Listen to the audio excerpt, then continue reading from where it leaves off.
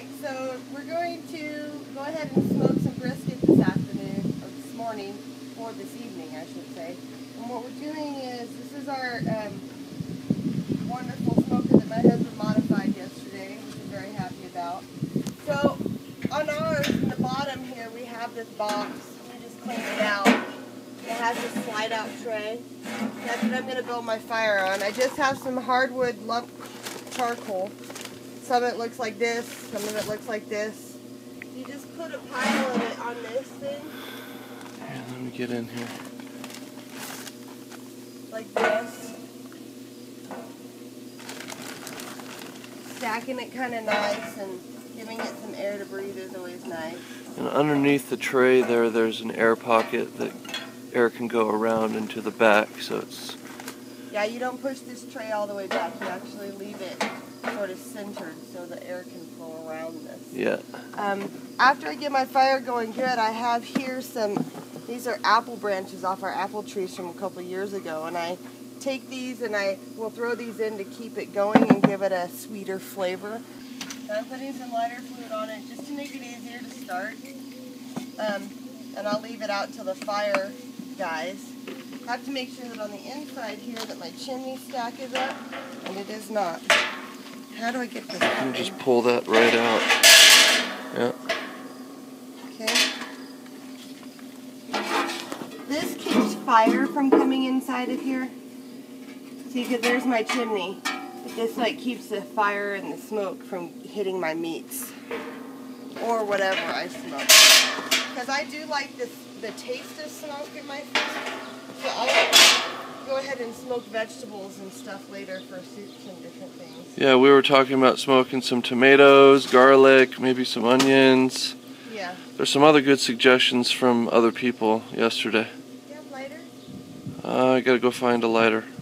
How long do we smoke it, and what kind of temperatures are we talking about? Well, smoking is not a heat. It's not a hot thing that you do. There's not going to be a lot of heat from this. Smoking is about flavor. So basically, once you get it smoking, you really only need to smoke your meat for up to about 3 hours. It's not cooked at that point. And some people who are like diehard smoke their meat kind of people, they'll be like, that's not smoking. And they're right. You can hang your meat and you can smoke this thing overnight. That means you're getting up every 3 hours, 2.5 hours, to make sure your fire's not out and feeding that fire and making sure that's going until that meat is fully cooked and done. I only do it for about 3 hours. I'm going to put it in a roaster, throw it in the oven. All the smoky flavors in there. I just don't have time. Yeah. So, anyway, time on this. It's really just about how long you want to be out here stoking this and making sure. So if you smoked it straight through, just to make it finished by only smoking, how long would it take? 12 to 14 hours. Okay. That's a long time. Well, we've got the charcoal started here, and we'll get back to stuff later in prepping the meat and show you guys what we do before we put the meat on the grill. So here's my meat that I'm going to smoke. This is my beef brisket. I leave the fat on it because it gives it more flavor. To smoke this, I'm just going to add a little bit of salt because I want to hold in the juice, and that'll help seal that a little bit. At least that's what I've been told. I'm going to go ahead and put a little pepper and onion powder. And I have garlic here. Now, I'm going to do all of this again once I bring it in.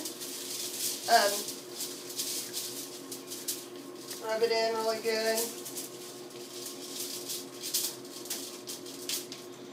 And I'll do all this again when I bring it in about 3 or 4 hours after smoking it to give it the flavor that I want it to have. So I'm just going to gently wrap this. I'm not wrapping it up tight. I want that smoke to be inside the meat. And carry it out just like this. I'm going to put it on the smoker and put a lid on it. So you can see I put it in here. It's kind of smoky and it's hard to breathe right here, so you can't really see it, but it can smell it. I'm going to throw my lid on, and you'll be able to see the smoke come out the top here. Right here, because I'm going to close it up. I think it goes the other way. No. Oh, maybe.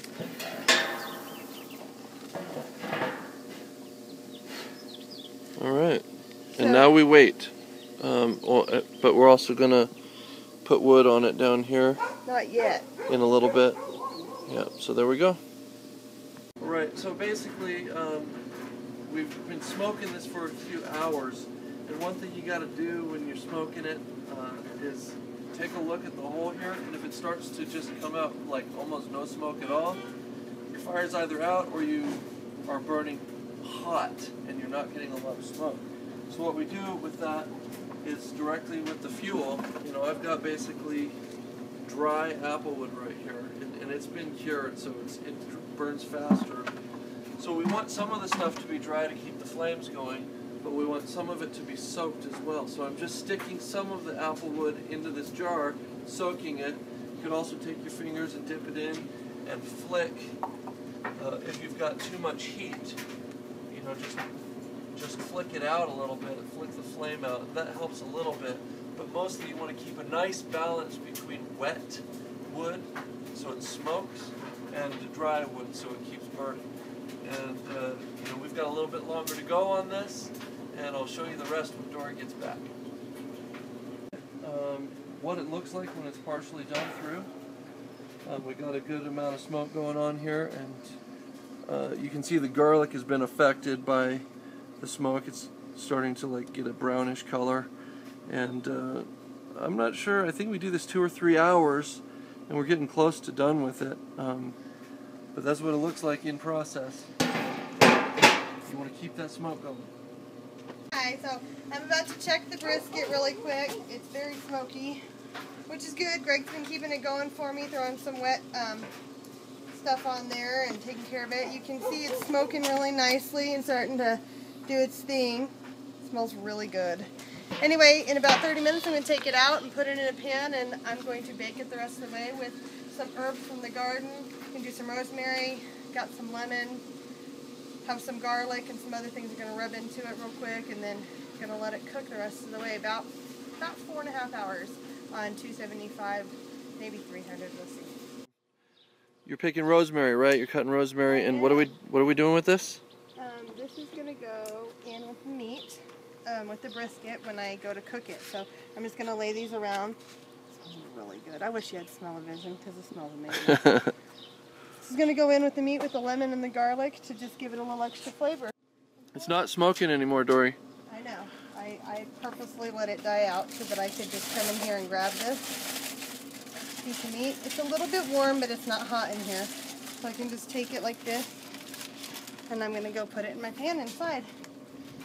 So here's my meat that's been smoking. I'm going to take these gloves off because they're not Mmm. So what I'm going to do is I'm going to add a little bit of seasoning to this. So we've got right here, we've got Chris's famous barbecue. Yes, Chris's famous barbecue. That's Chris Fisher. Chris Fisher's famous barbecue. And he generously shares this with us for Christmas. So I'm just going to add a little bit of this for extra flavor. All right. It already has the smoked flavor that I want. I'm going to take my chopped garlic and I'm going to sprinkle this in here as well. Like double layer. Yeah, we already did this earlier. The other thing I'm adding is 2 serrano chilies from my Garden. My garden, because I like, well, not that I'm going to eat it, but I know from I like it hot. I like it hot. Yes, and so what we're going to do is we're going to take this lemon now that I peeled and sliced. I'm just going to lay it over the brisket here.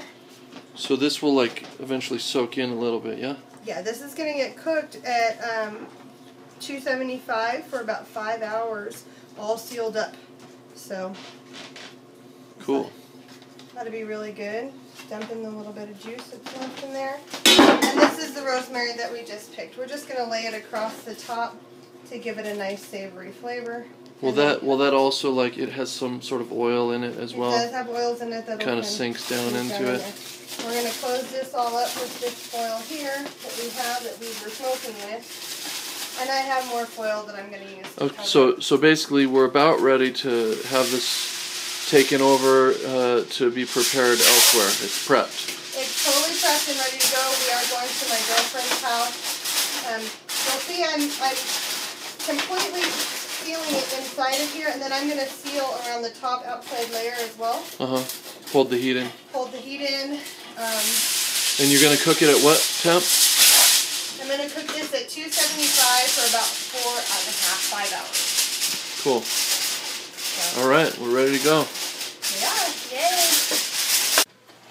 All right, so I've come to my girlfriend's house and I put the brisket in here. I'm going to pull it really quick here. I said confidently. And we're going to show you what it looks like.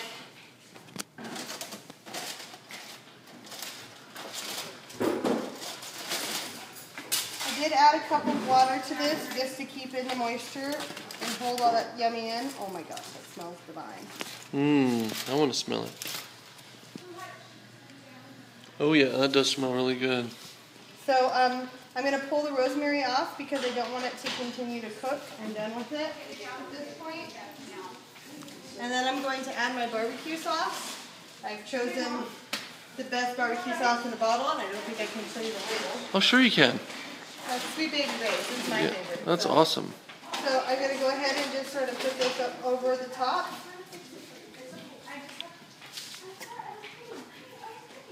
All right.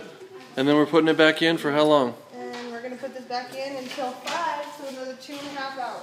Yay, it's going to be amazing. We'll check it out when it comes out. And that's it. So we're all good. 2, 3, go. Okay, so this is our brisket. There's a lot of people here right now, so sorry about that. We just pulled it, and this is what it looks like now. And just to show you how tender it is, I'm going to grab a fork real quick and show you. Oh, it's not very tender. So it's got to go back in for a little longer. That's all right. We're still about 2 hours away from eating.